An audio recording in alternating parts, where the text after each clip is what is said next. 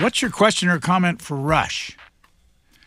That's how James Golden, better known for over 30 years as Bo Snerdley, would greet callers to the Rush Limbaugh 3-hour daily radio program. Mr. Golden has written a book about his time as call screener, an official show observer, and producer with the most popular radio talk show during the past 30 years.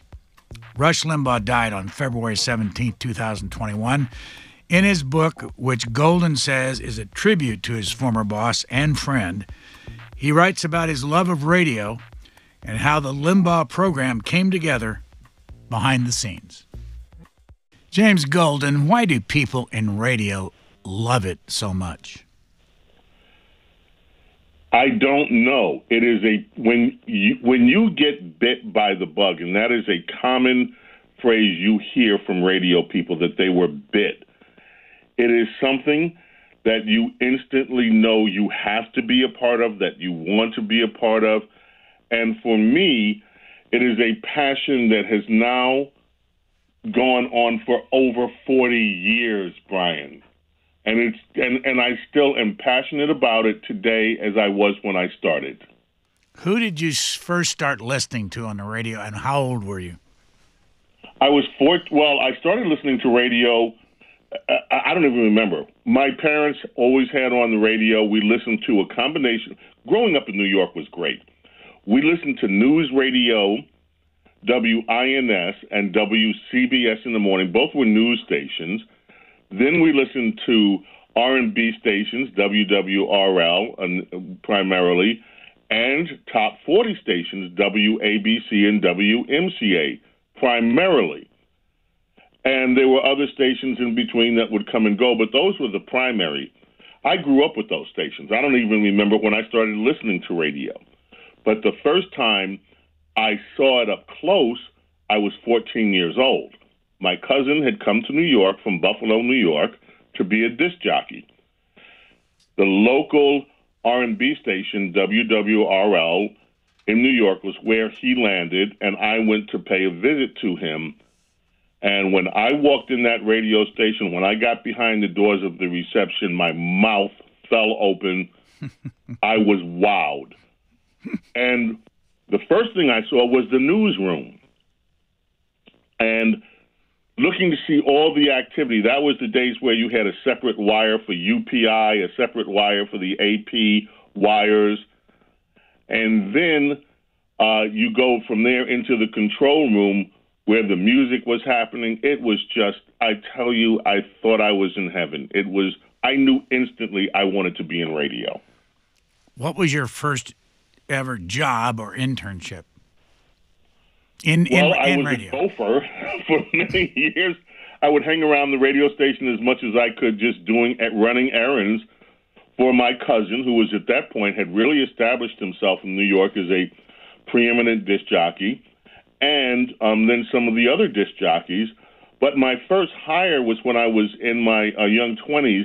I got a job as the marketing and research director. My job was to go through the ratings books and prepare reports for the station's management, and to also come up with ideas for marketing and promoting the station. So that was my first real job in the business. And from there, I moved over to doing what was really new, music research, to start polling out to the broader area of listeners to find out what songs they wanted to hear. It was new. It was only being done in a few stations around the country. So I ended up being one of the pioneers of music research. And that led me to WABC, which was the iconic top 40 radio station in America. By the way, how did you research the music that people wanted to hear? I had interns, and what we would do is record 5 seconds to 10 seconds of a song on a cart machine, mostly the hooks of a song. And when they agreed to be surveyed, we would have each one of these interns would have about 30 carts of music. And we would just play music down the line and get their reaction on a 1 to 7 scale, whether they liked it very much or whether it was something that they were unfamiliar with or whether it was a song that they disliked. After that, we would aggregate all the numbers, and we had to, of course, have a statistically sound sample base so that we could arrive at a conclusion with either plus 3 or 4 minus or plus certainty. And then I would prepare the results, and we would see which were the hot songs and which were the mediocre and what songs people didn't want to hear, and also something else, what songs they were tired of hearing, something we call burnout. So it was pretty exciting time, actually. What kind of a home did you grow up in? What were your interests when you were young? I grew up in a two-parent home in Queens. My father was a World War II and Korean War veteran.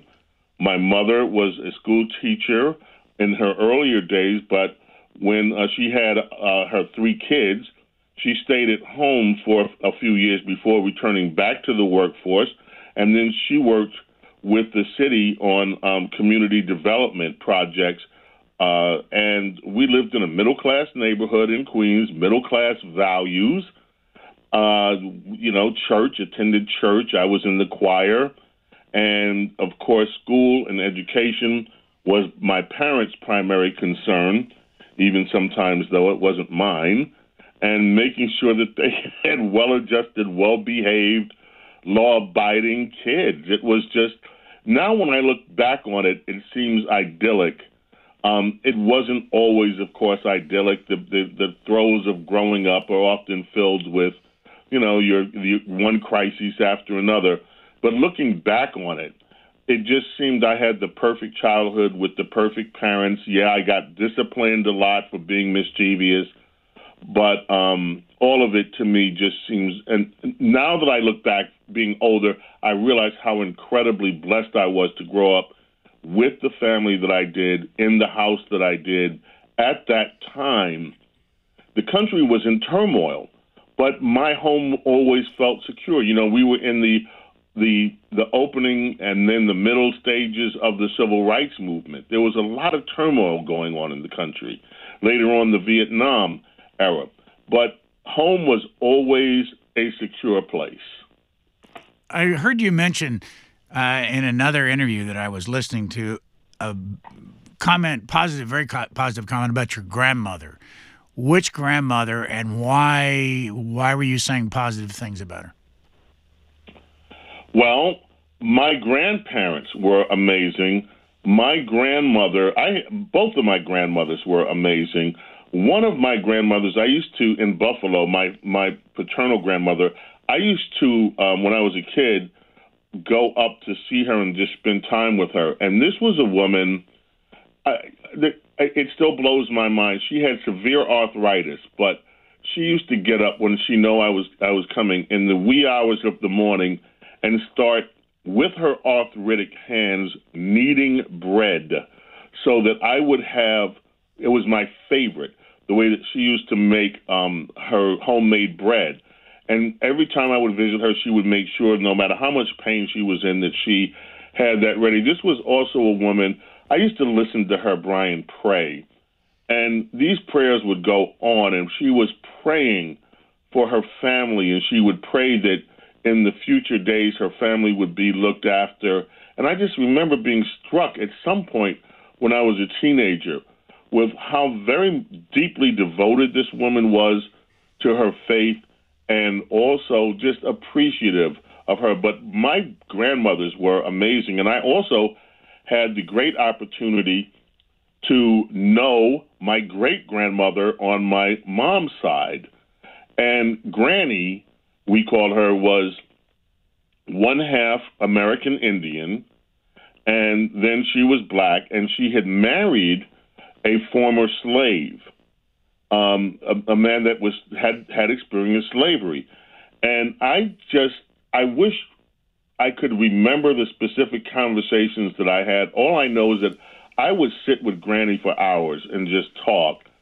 And Brian, to me, she was the most beautiful woman I had ever seen in my life. Even in her 90s, she had these beautiful silver ponytails. A ponytail. It was just an experience. That's what I'm telling you. I had the most idyllic childhood that one could imagine. What's the story about the hoax letter at your age 17 at WWRL radio station? Well, before I got a job in radio, I got a letter one day when I was 17. It was from WWRL. It was in their stationery. I opened up, and lo and behold, it was a job offer. I was beside myself with joy.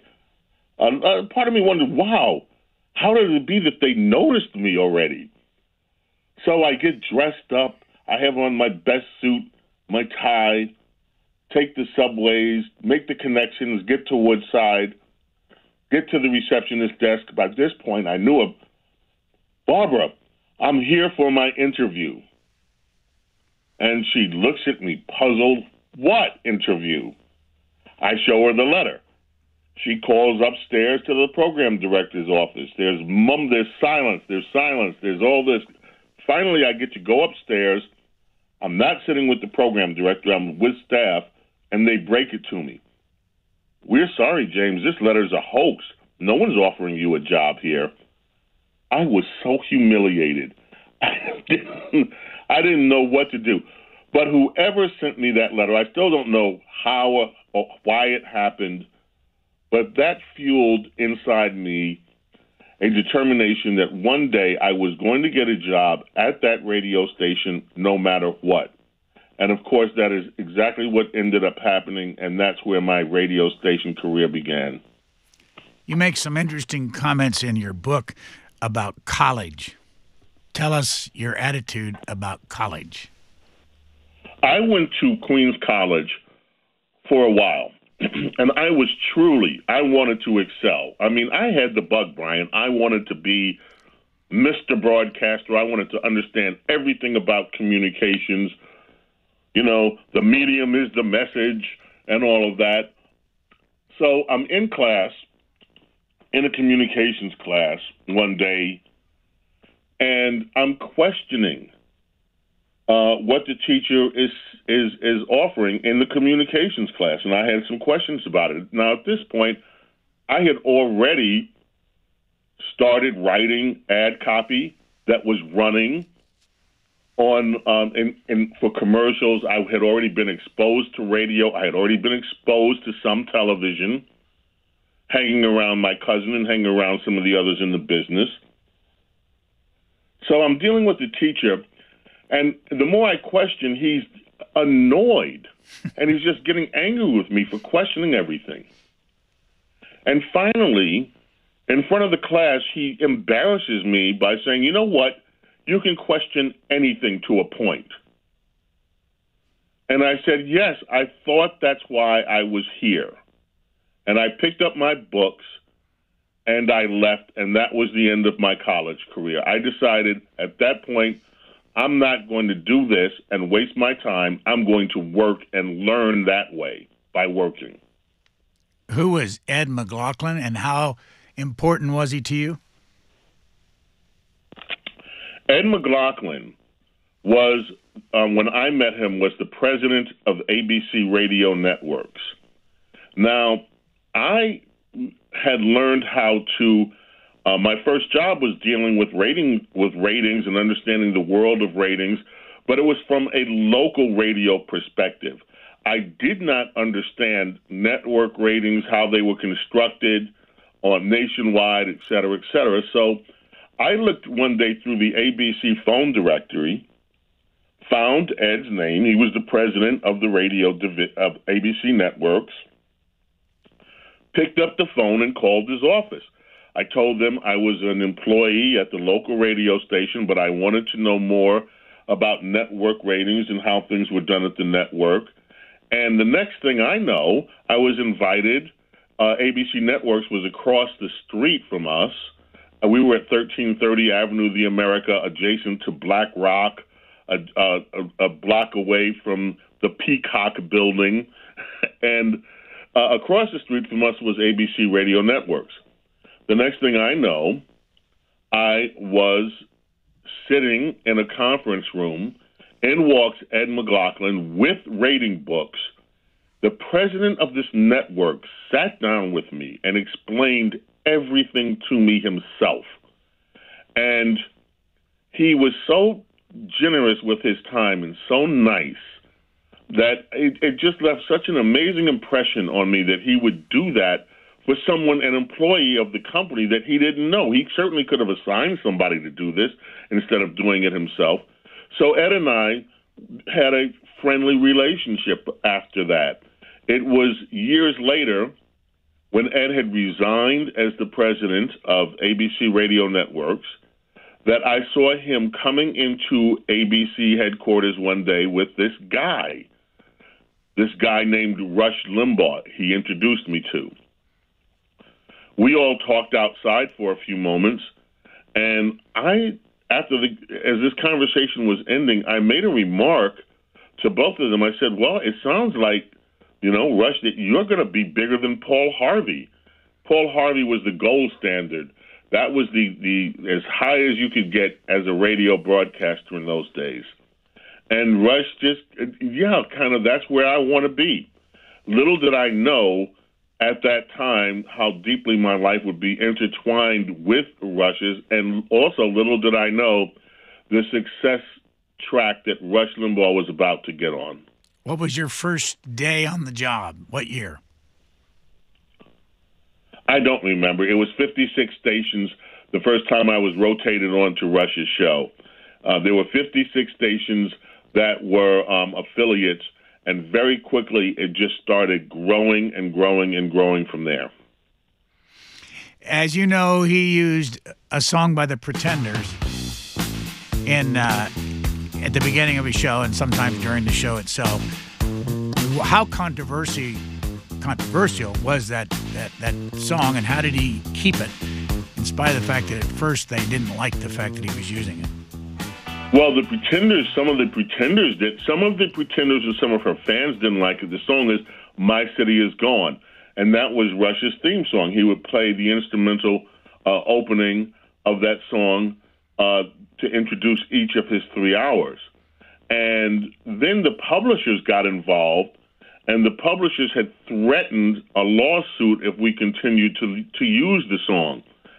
The way it got resolved was that Chrissie Hynde, who wrote the song from the Pretenders herself, granted permission for a fee to use the song. One of the reasons because her father was a Rush fan. And so the argument of us using My City Was Gone as Rush's theme song was over from that point. You say in the book that Rush said you were his program observer, his Obama criticizer, and his call screener. Explain those three responsibilities. Well, program observer because I paid attention to a lot of the things that Rush said and was able to recite them back at some point. I was able to remind Rush that he had talked about a particular topic, that he had talked about a particular thing with a certain angle on it. And I kept, careful mental notes about a lot of the things that were said on the show. So he started referring to me as the program observer, the official program observer. I did screen the calls. I took a break from that from a few years, but for most of the 33 years of the syndication, I was the person screening the calls, which was not an easy feat. Partially because of you, Brian. Did you know that? I have not. This is the first I've heard of it. You're blaming me or what? Criticizing me? Give it to me. Well, here's the deal. Rush used to always ask me and others, I hear these callers on C-SPAN, and these callers on C-SPAN are so intelligent. They're so blah, blah, blah. These are the beginning years. We have got to get callers that are able to articulate like the people that call on C-SPAN. And he set a high bar for what he wanted from his callers, and we were able to deliver. But the measure was what we were all hearing on C-SPAN, Brian, and that's real. James, talk about how you went about that job and how many calls you would take before you would put somebody on. Give us the scenario where Rush Limbaugh is sitting there, and how does he know who's calling? And give us your philosophy. We had a dual screen. He could see everything that I put up for him, which was the caller's name, their location, and a brief synopsis of what they wanted to talk about. I had 2 color codes that I could use. Green, let's go to that person. When that person was on the air, it would turn red, so he would know who he's talking to and who was up next, which would then be the next green color. And he trusted me with scheduling, as it were, the order of the calls that were going to be used on the program. I knew what he wanted in terms of calls, which was not just an articulate call, but he just didn't. Rush never wanted the conventional wisdom on stuff, and he didn't want cliched callers. He wanted independent thinkers or calls that had something to bring. He would say a caller's job is to make me look good. That didn't mean to flatter him or praise him. Somebody that could challenge to bring out the best in him as a radio host. And so that's what we strove for. It would take me sometimes 15 minutes, a half an hour to find the first call of the day that I felt secure. Okay, this is my leadoff guy or gal.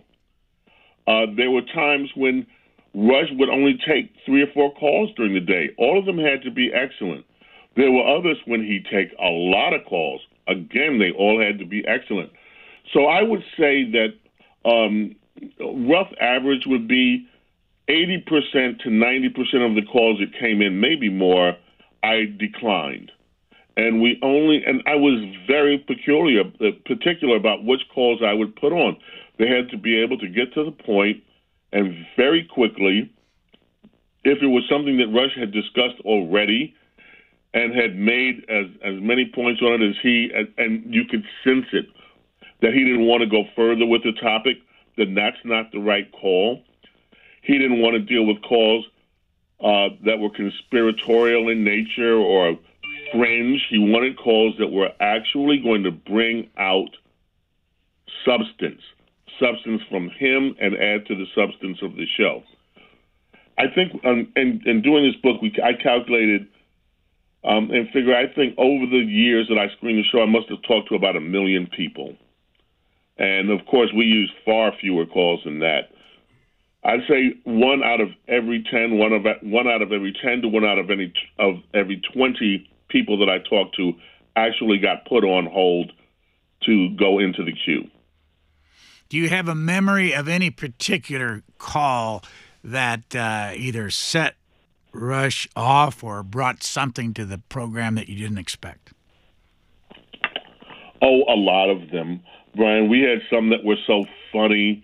In the early days of the show, it wasn't as political as it became. That shift happened after the Clinton years. We had a guy that called in. He called himself Mick from the high desert of New Mexico. And he would talk about cooking cuisine from the wildlife. This is back when the animal rights movement was just getting started. And many people on the left were just appalled at Mick, but he was always so funny, and we enjoyed talking to him. Then there were the calls that were serious. There were the calls that we got sometimes there was another one from the nephew of a representative from South Dakota. And during the budget debate, and he was a kid. He had to be no more than 13 or 14. He called primarily to tell us that his uncle was a United States representative and how much he disagreed with his uncle on everything from taxes to the way that his uncle talked about things. It was hilarious, but at the same time informative. One of the calls that I took near the end, Brian, will always stay with me. A gentleman called to try to explain to Rush how much that Rush meant to him over the years.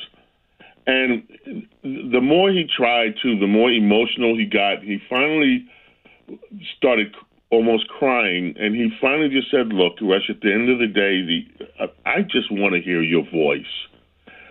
And it was so emotional for all of us, and I even saw Rush tear up on that call, because that's what this show had become to so many people. It went past the politics of the day.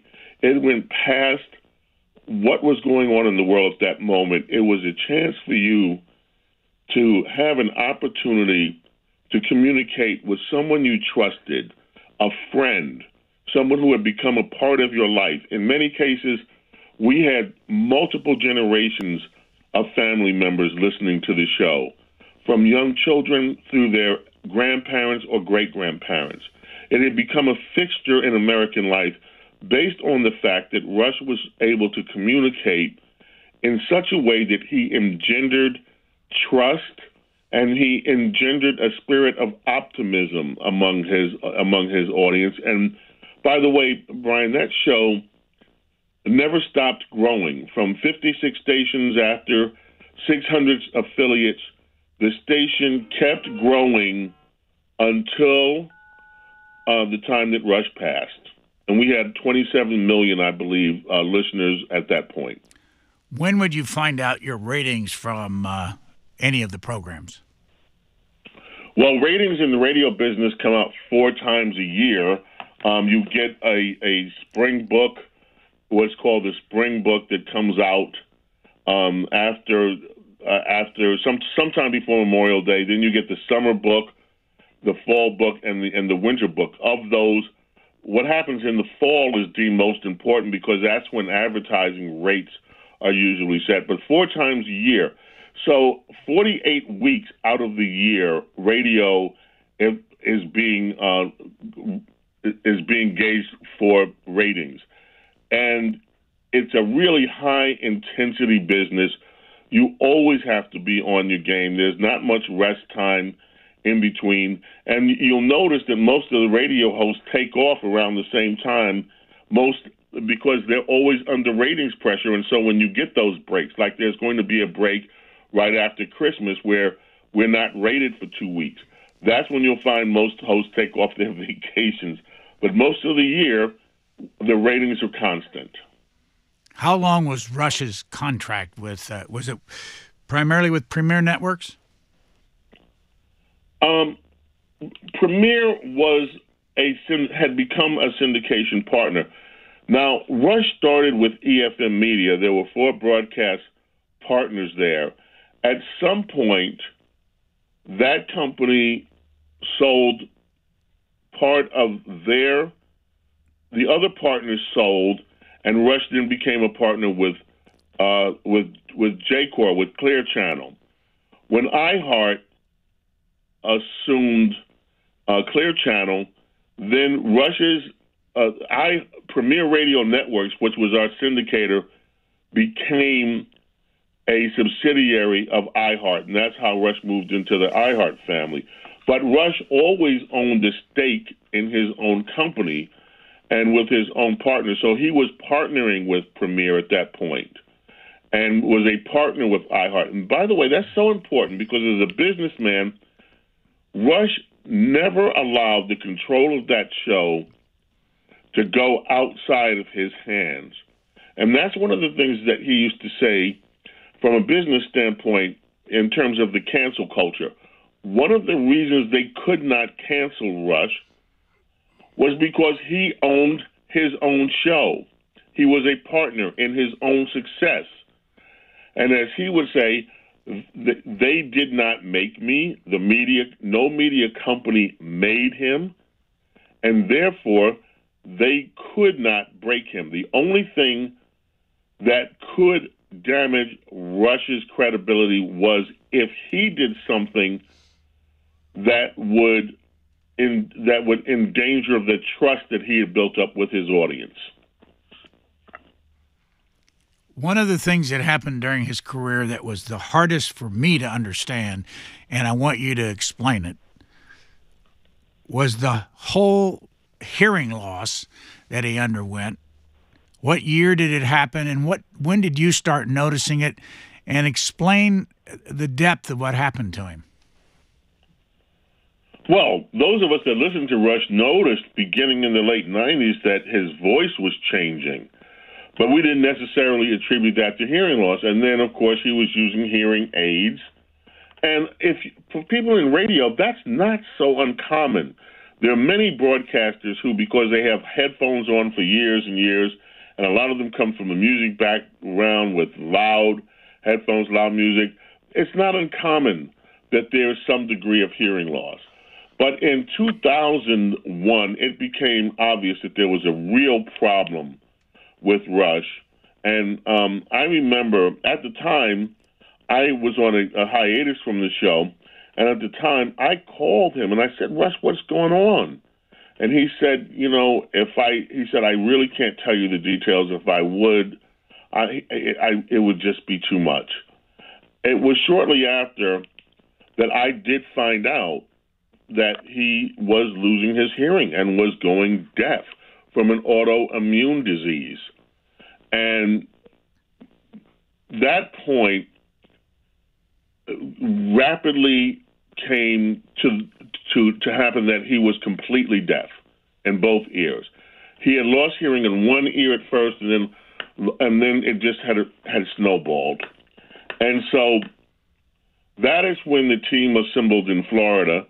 That's when I got on the first plane to Florida, and I met the other members of the people that I would spend the next 20 years with. Dawn Baczynski, an incredible real-time stenographer, and Brian Johnson, an engineer. And Brian and Dawn did two things. Dawn brought with it the ability to, in real time, transcribe what callers were saying to Rush and other conversations. So he could read it in real time, what was happening and what was being said. Brian hooked up a color code system so that Rush would know when spot breaks were coming or when other cues that he needed to know in order to do the show successfully. And while he waited for the day of his cochlear implant surgery, Rush did the show completely deaf. And that went on for a number of months. Now, Brian, I will tell you that I have never seen anything like Rush doing a really complicated parody bit that required split-second timing.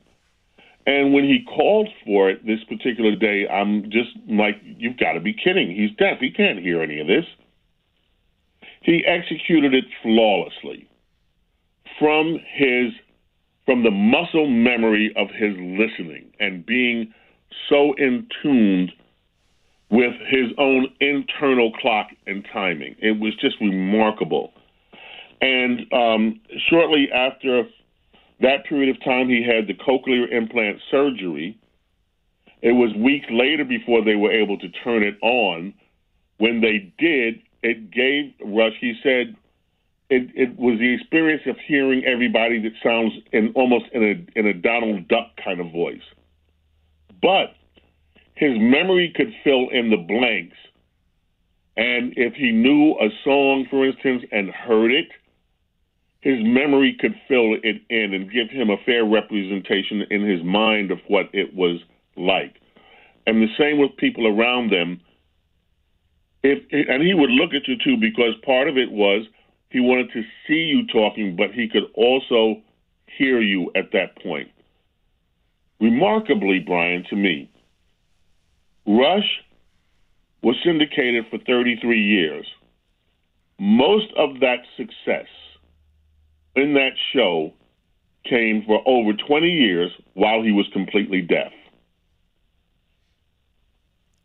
At the time, what was the reaction? Because let's go to the heart of the matter in radio. Was there panic about the fact that he's going deaf and there's all this millions of dollars on the line? I think there had to be panic about it. I think that even Rush was Dawn Baczynski, our stenographer, tells us a very poignant story that after she did a session with Rush, when she was first called in, she didn't even know who he was. She thought it was just a one-day assignment. And it turned out to be much more than that. But and they had tried several stenographers before that just could not keep up, that couldn't keep up with the conversation. But Dawn was such an expert at this. After she came in and she was able to, in real time, offer transcriptions almost to the second of what was being said, Rush came out to her and was a little bit teary, and he thanked her, and he said, now I know I'll be able to do this and to continue my career. And so he had to be worried about it. And, of course, if you're in the business, and I'm assuming there was all sorts of panic, not to mention what would happen to these 600 affiliates who were all depending on this show. So it was a humongous risk that they took staying with it and just having the confidence to do it. But it really did pay off because, again, for the next 20 years, the show continued to grow with Rush Limbaugh performing amazingly every single day. I don't know anything about cochlear implants, but I know that you could see the device attached to his head or anybody that has them. Were you able to plug in directly into the cochlear implant for him to hear the callers? Brian set up a system that Rush could plug in instead of headphones.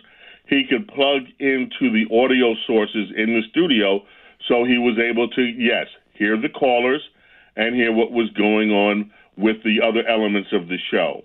And then he would unplug and then wait for a few minutes and then plug back into a battery pack, and he would be able to hear the people around him when he wasn't on the air. Yes, it was a pretty clever bit of engineering. All right. When did you get your very important name, Bo Snerdley? First day rotated onto the show. There were other Snerdleys, but no one remembers them because they came and they went so quickly. So my first day on the show, I walked in with some stories for Rush to take a look at. I had been doing that even before I started working on the show. If I saw something I thought he might be interested in, I'd just, walk it down to him. So I walked in the studio, hey, Rush, I saw some stories you might want. And he looks, he says, hey, well, you're on the show. You know you have to be a Snerdley, right? No. Well, you do. What Snerdley do you want to be? This is maybe 5-10 minutes before the show starts. Back in those days, we had newspapers, and on his desk was the Daily News. Back page story was something that Bo Jackson had done to earn the headline. I saw the name Bo. I said, oh, Bo. Little did I realize that 33 years later, I would still be Bo Snerdley. How many people call you that today? Oh, the Rush fans call me that. In fact, sometimes what do I call you? Do I call you James or Bo? I answer to both, and I'm honored to answer to Bo. And so a lot of the fans of the show that know me as Bo, that's what they call me. And even some of the politicians that I've interviewed on my own show, I'm doing radio now on WABC, but even some of them still refer to me as Bo because that's how they know me. If somebody wants to listen to your current show, where do they go and at what time? I am on every afternoon on WABC Radio in New York, and there's an app, WABCradio.com. You can go find the app, and I'm there 6 days a week, Monday through Friday at 4 Eastern Time in the afternoon, and on Saturday mornings at 8 o'clock in the morning. Some questions about you. Are you really a vegetarian? Been a vegetarian for most of my life, yes. Why? It was a spiritual decision for me. And, I was one of those kids who was a picky eater. Well, I'll tell you, one of the things that helped, when I was young, I was at my grandparents' house in Alabama. One of my cousins killed a chicken in front of us, beheaded it, and I was appalled. My great-grandmother cleaned it. I was standing next to her as she was preparing it. I remember saying, wow, this is not something, or thinking something to the effect of, wow, this is pretty dirty work. I was still a kid. So we're sitting down for Sunday dinner. I have a chicken, the drumstick in my hand. I'm eating it. Someone makes the remark that the chicken is so fresh and so good, the one that Cousin Dude killed yesterday, and I drop it out of my hand. I'm a city boy. I thought the chicken we were eating came from the store. I had not connected it to actually seeing this chicken being killed yesterday. And immediately, it really had a profound effect on me. But I continued to eat certain meats for years and years before I decided that I just didn't, quote unquote, no pun intended, have the stomach for it. I would rather not eat anything that required the taking of a life, except for the life with the least amount of consciousness, which would be plant-based foods. So I made that decision when I was 17, and my mom, a saint, decided that since she had one of her 3 kids that went vegetarian, she was going to learn how to really excel at vegetarian cooking, and she did. And it was just, and then later my sister became a vegetarian as well. So, but it was a conscious decision based on me not wanting to take life unnecessarily. You say in your book, I decided to apologize to the women I dated for my dishonesty and for my respecting them in the way they deserved, for not respecting them in the way they deserved. Why did you put that in your book? It was an important thing for me to just fess up to, Brian. I was a womanizer for many years. I lied to women, and all the rest of it. And then I had a friend that helped me walk through my own life in that regard, and just kind of didn't let me off the hook with whatever excuses I was making. And I realized in order for me to really become the person that I should be and wanted to be, that I really did owe some of the women that I dated an apology for the way that I behaved. And so I did that. And to me, it became something that now I'm glad I did it, and it helped me change my life and change from being kind of a rogue. Look, I was a victim, not a victim, scratch that, never a victim. I was conditioned as well by what I thought was some of the glamour of this media life. My cousin, I mentioned, a disc jockey, he was a notorious playboy. If you look at some of the movies that I thought were influential when I was growing up and the lifestyle, it all involved being a playboy, being, suave, debonair, and all that stuff. And I bought into that hook, line, and sinker. And I knew at the time that it wasn't right, but I did it anyway. And that was a conversation that I had to really have, asking for forgiveness, not only from the women, but from God, from the way that I was living my life. It wasn't right. And it's kind of, even still painful to talk about, but I had to change, and I'm glad that I did. Have you ever married? I was married very briefly in my late 20s, and as it turns out, it lasted I wasn't mature, but it was still a very painful divorce, and it kind of just left me in a position where I did not do it again. And when I finally met a woman that I wanted to marry again, she just wanted to be friends. And so it was kind of a limbo. That's that. So I'm single. Have you ever had any children? I have a daughter who is the light of my life. And she is just the most remarkable person. We had a rough time of it for a few years, a lot of years, and then we had a chance to really get to know each other, and it just, to me, that was the answer to prayers, a lot of prayers that relationship could be strengthened, and it was. And we're very close now. She's the light of my life. She's my ally. She's my friend. She's my daughter. And I just love her unconditionally. Now, you have a chapter in here, or at least a section of a chapter, on guest hosts, which you were responsible for when Rush was not there. I want to admit my own prejudice. I listened to a lot of talk radio all across the spectrum, and I can never remember listening to anybody's program and liking the guest hosts. It just never works for me, and I want you to tell me why that's the case, and have you heard that from anybody else? I have heard that from a few people, but I will tell you that our audience really did enjoy the guest host. Number one, because Rush took off so rarely. So this was a guy that never really used all of his vacation time, quote unquote, because he loved what he was doing.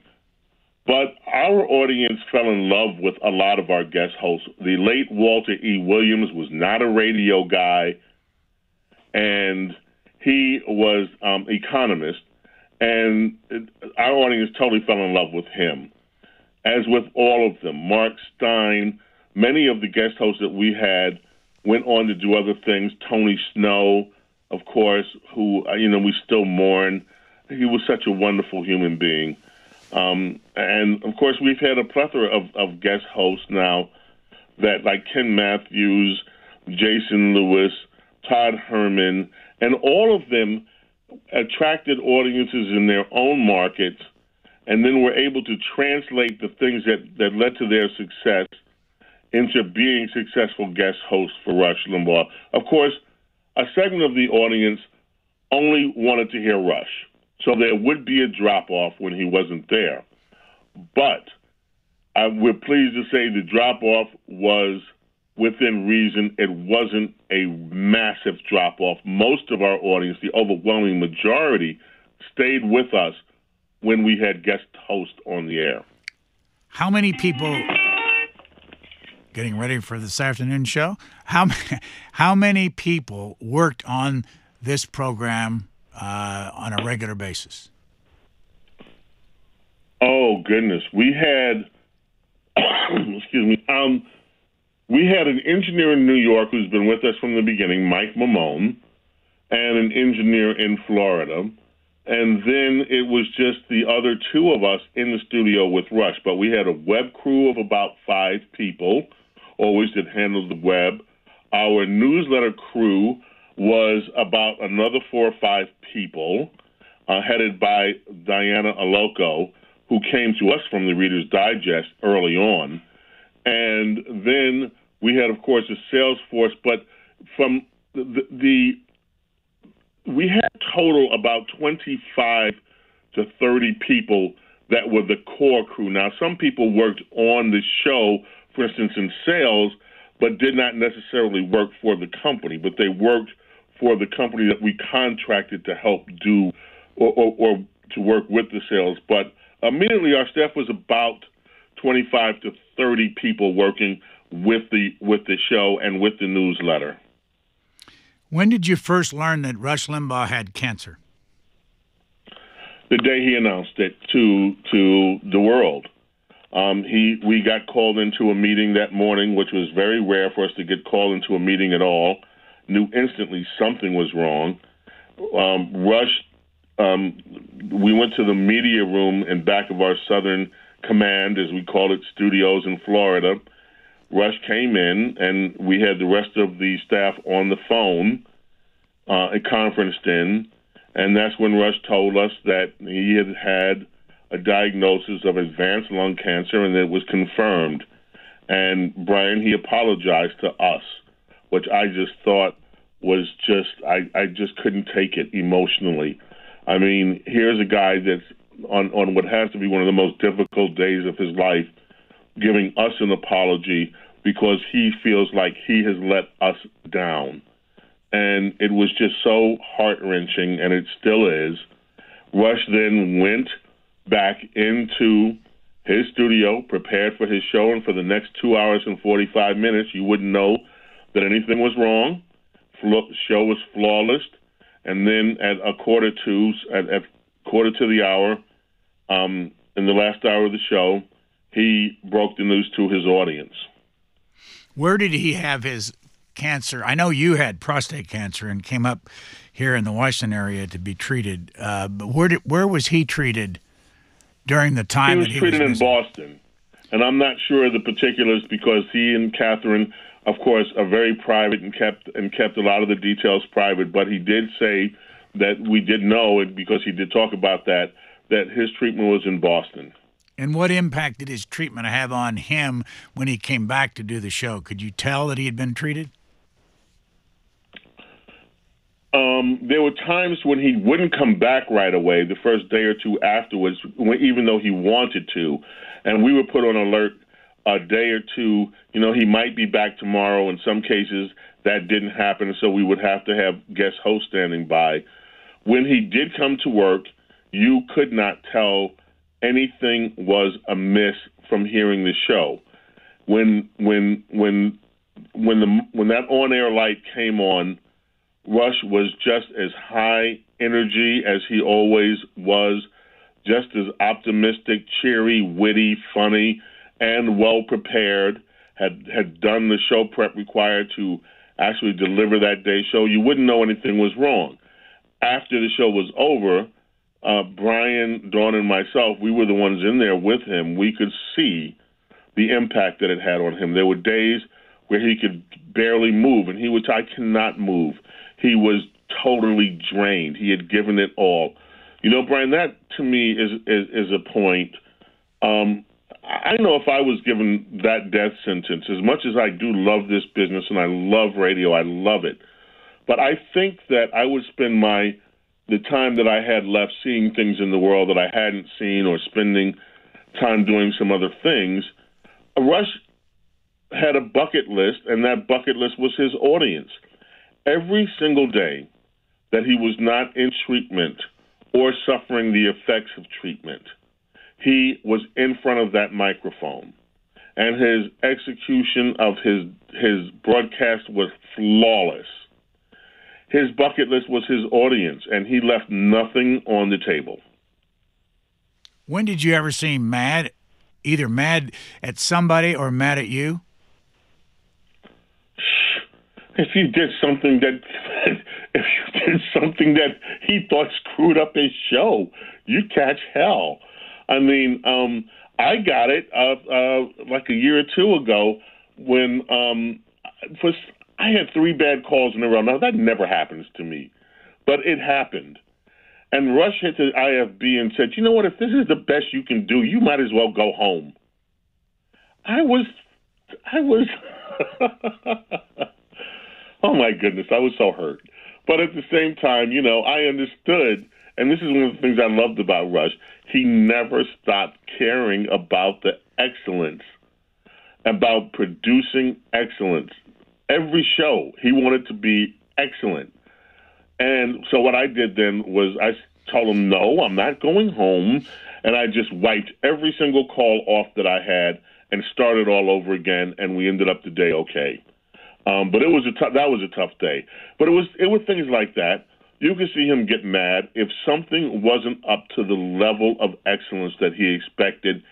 He would not take that well. You were a ratings guy. How long did the average person listen to his program? I'm sorry, how long did he have?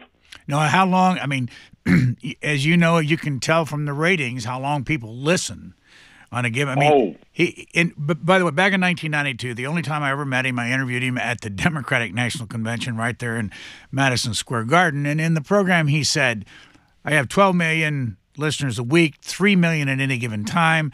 And that was in the early days when he had 150 affiliates or whatever it is. What happened to that audience?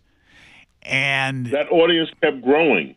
Now, I would have to go back and look to give you the exact numbers. I know that number that was the 12 million number became 27 million. Now, how many millions at any given time? I'd have to really go back. I don't want to give the wrong answer to that, but that kept growing exponentially too. Rush Limbaugh's show grew with, I think maybe there was a year that it did not, it plateaued for a moment, But for the most part, that show grew every single year he was on the air. It didn't stop growing, which is a phenomenal feat in the radio industry.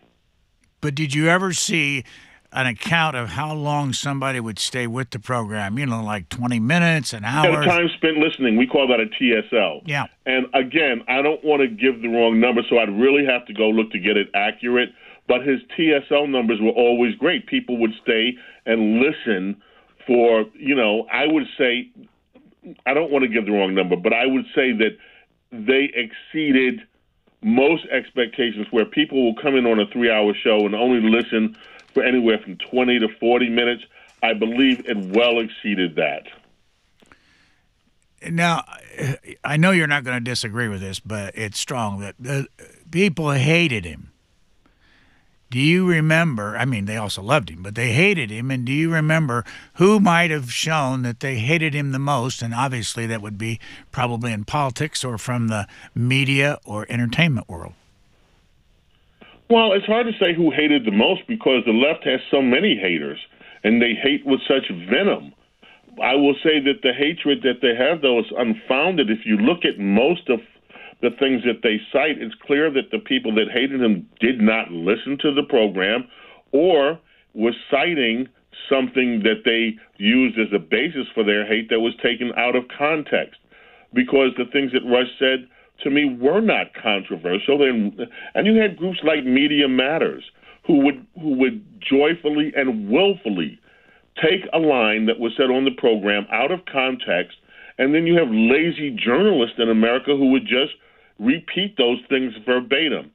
Brian, look, I hate making accusations against people and delving into all that stuff, but I will give you one example early on, and I still use AP as a source, but I remember early on in the program, the AP was targeted by some group, Fairness and Accuracy or something like that, and whatever they call themselves, and they came up with this list of supposed things that Rush lied about. And the AP ran with the story.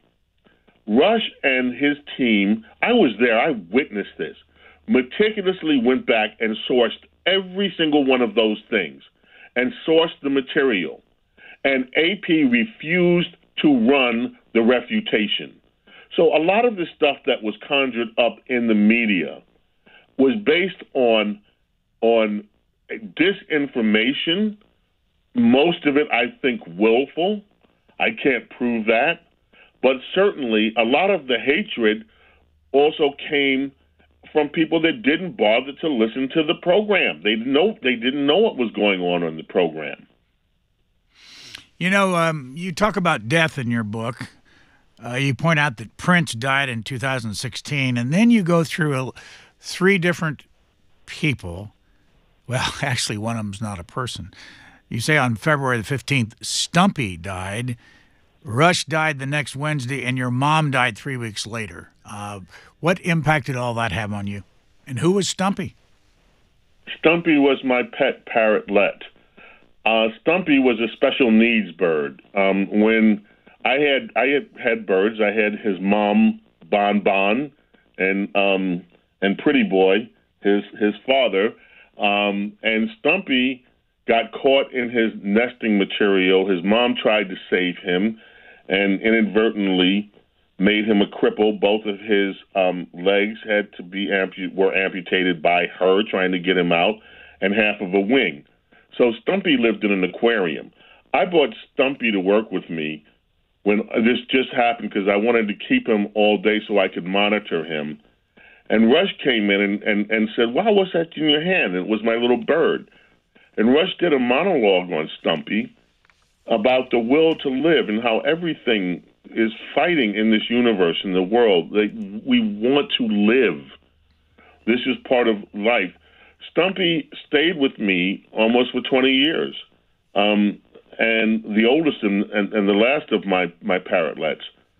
The week that Rush died, Stumpy, I looked and I saw he was starting to deteriorate, but that Monday, Stumpy died, and as I said, that Wednesday, Rush passed away, and then 2 days later, my mom passed away. I think I've never had a week like that in my life, with just profound profound grief one after the other. It was just a week that I will always remember. But it also is a week that now gives me a sense of gratitude for, we had Rush for 33 years, and he was just the most amazing person. My mom was, to me, a saint. And, it's funny, Brian, I say that I remember I have a first memory of my father. I was sitting on his lap in our kitchen, and he was reading me a book. I don't have a first memory of my mother because from the very moment that I began this journey, my mother has always been with me. And I still think that she's with me right now, and my dad. But, your mom, mom's is something special. Our guest has been James Golden, or as it says on his book cover, a.k.a. Bo Snerdley. The title of his book is Rush on the Radio. We thank you very much, Mr. Golden. Thank you so much, Brian. What an honor, Mr. Lamb, to be with you. Thank you. Thanks for listening. Please rate, review, and subscribe to this podcast wherever you get your podcasts. We would love to hear from you. You can email us at podcasts@c-span.org.